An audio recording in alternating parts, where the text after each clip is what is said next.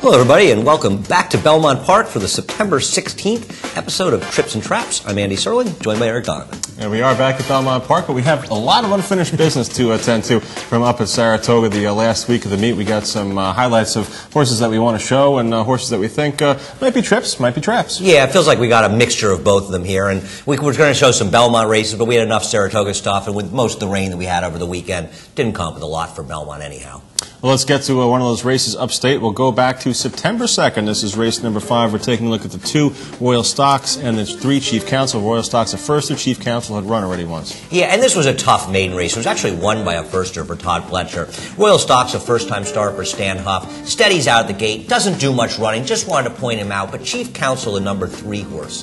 This is a horse that had been heavily bet. A Billy Mott first-time starter was actually favored over a Darley horse that won first time out named Liston. We showed on Trips and Traps, and I have to say, in the little bit we've seen from that race, I'm beginning to wonder if that race is not going to turn out to be kind of a phony race. Chief Counsel was even money in a very tough field here. It took an enormous amount of money, and he did get a little shuffled back early, but I'll tell you something. Even though this race is dominated in the front end, and you've got Rain King sitting third here, I think Chief Counsel is starting to show after 2 races. He may just be one of those horses that always takes money, runs well, and doesn't win.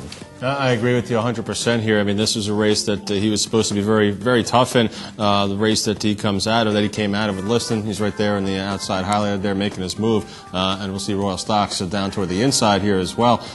Just getting maybe a little bit, in a little bit tight there, turning for home. But still, a horse really doesn't have much of an excuse there. As we were talking about before, the race that was won by Liston, Brother Bird, I have to mind that bird in the race too. Everyone thought this was going to be a key race, August 15th at Saratoga. Maybe it's not. Yeah, I never thought it was going to be I will never, ever say that the race is going to be a key race. I will wait until they run back. But I did think it was a good field. The question is it one? And I agree. Rain King, at least he fought it out in the inside from that rail post. And even though he kind of clunked a little bit when he got to the outside at the end, what did Chief Counsel really do? Unless you are absolutely sure and right that this was a race where nobody was able to close, which may be the case. And in that case, I'm really interested in Royal Stocks the next time. I'm going to have that. I'm just about this close to having absolutely enough of Chief Counsel. The horse is running 1, 2, 3, 4 early in that race, held on to run, basically in the top 5 spots there. So Chief Counsel was the only one that could kind of penetrate those early front runners there. We'll take a look at another maiden race at the Spa. This one was for fillies. It's the 5th race from September 3rd. We're looking at the 3 Cast Call and the 4 Capitalism at Risk. Yeah, it's interesting. We ran some maiden races at Saratoga, and both these horses break a little bit slowly. Now, we'll show you why Capitalism at Risk, who was the 2-to-1 favorite, broke slowly. Cast Call, just a little bit sluggish early. A first-time starter for Owen Hardy in the Darley stable. You watch all these maiden races at Saratoga, and one of the things you're looking for is, obviously you're looking for nice horses for the future, but you're also looking for horses that had little bits of trips or showed flashes that maybe down the road will be good horses. Now, I'm not sure about Cast Call. I think he might be okay, and we'll see as the race progresses. But he is the kind of horse a lot of people are going to land on because of the close he puts in here. Capitalism at Risk had his chances just completely eliminated basically to start, and here he is moving up 3 wide. Yeah, Capitalism at Risk showed good early speed. First time out August 16th, definitely taken out of her game here as she makes this wide move around the turn, and we'll see her highlighted right there. It's just a much different ball game to go from a horse that shows speed first race and then second time out doesn't, and we see also a Cast Call down toward the inside there at the back of the pack, just about path off the rail there as well, and Cast Call will close nicely in here. But, another race where I think much like the last race we showed, I'm not so sure about either one of these horses, to be honest with you. Maybe Capitalism at Risk with that trouble at the start had her chances compromised here, but I don't know. There's not much oomph in the stretch here from Capitalism at Risk. No, but Capitalism at Risk is so taken out of his game in this race at the start that I do think you can give him an excuse. I didn't love him in this spot, and ultimately I'm with you. I'm not sure how good this field was. The second horse actually ran extremely well being involved in the pace, and that was the Song and a Prayer horse for Jimmy Toner. And here's the start, though. You see what happens to Capitalism at Risk veering like that. You really can't see it at all in the pan, and it takes him so much out of his game. If you liked him last time, I would make an excuse for him and give him another chance. I'm not sure I really like him, but I think we can show that he didn't have a fair chance in here, so maybe his form's a little dirtied up by a line that is not as bad as it looks. As far as Cast Call, I was impressed by the way he angled out and ran at the end. He'll probably want to go on and go longer. Of course, he'll also probably end up running on synthetic surfaces, so what's the difference? What he can do? Who knows? This race means absolutely nothing when he goes to the fake turf course. But he runs here at a mile. if he's not extremely overbet, I think he may be okay. You hear that unbelievable stat you unearthed up at Saratoga about Offspring of AP Indy debuting.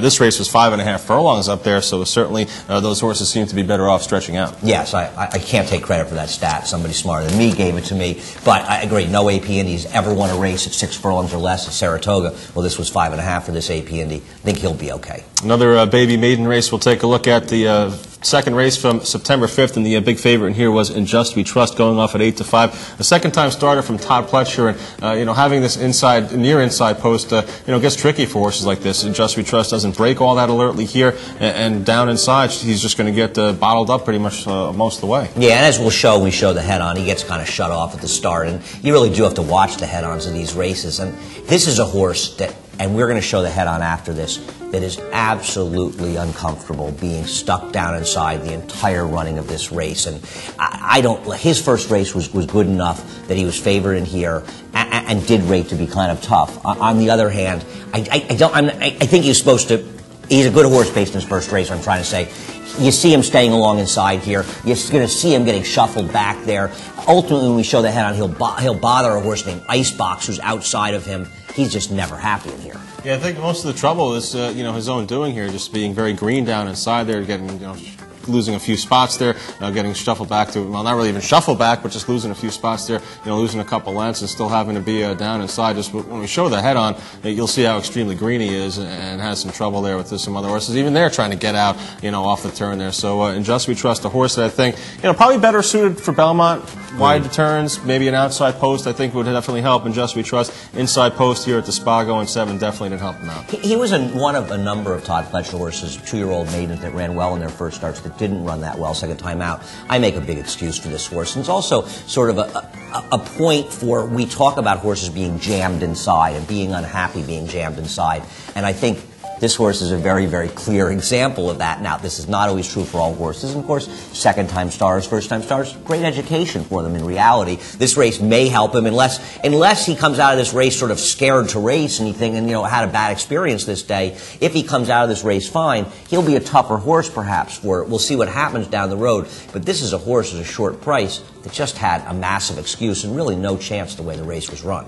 No, you see him down inside right now. It actually looks okay in this spot here, but not going to be the case in another few strides. Going to, start to get a little bit green here, angle out a little bit there. Doesn't like being down inside there. Johnny Velasquez having a little bit of a tough time controlling In Just We Trust here.